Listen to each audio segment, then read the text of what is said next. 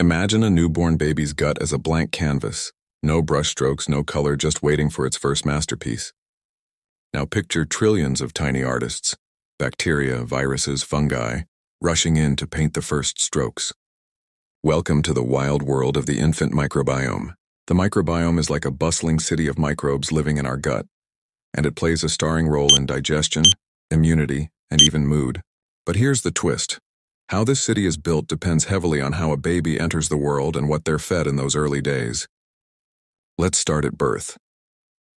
Babies born vaginally get a microbial welcome kit from their mother, friendly bacteria like lactobacillus and bifidobacterium that help kickstart gut health.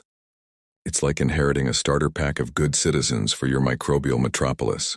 But babies born via C-section miss out on this handoff and instead pick up microbes from the hospital environment, less diverse and not as gut-friendly. Now cue breastfeeding. Breast milk isn't just food. It's a microbial cocktail and a prebiotic buffet. It contains human milk oligosaccharides, HMOs, which babies can't digest but their gut bacteria love. Think of HMOs as fertilizer for the good bugs. Breastfed babies tend to have more bifidobacteria, which help train the immune system and keep inflammation in check. Here's where it gets interesting.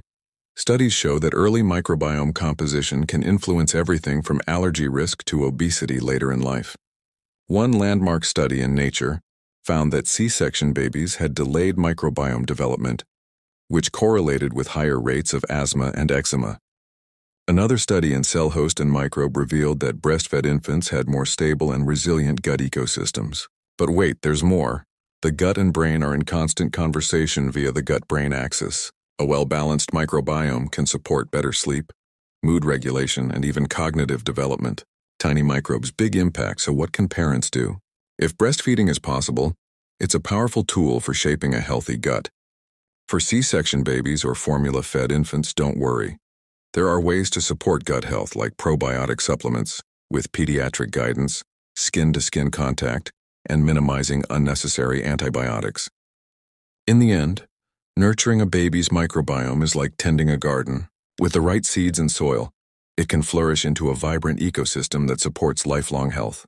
Every tiny microbe matters, and every choice in those early days helps build a foundation for a healthier, happier future.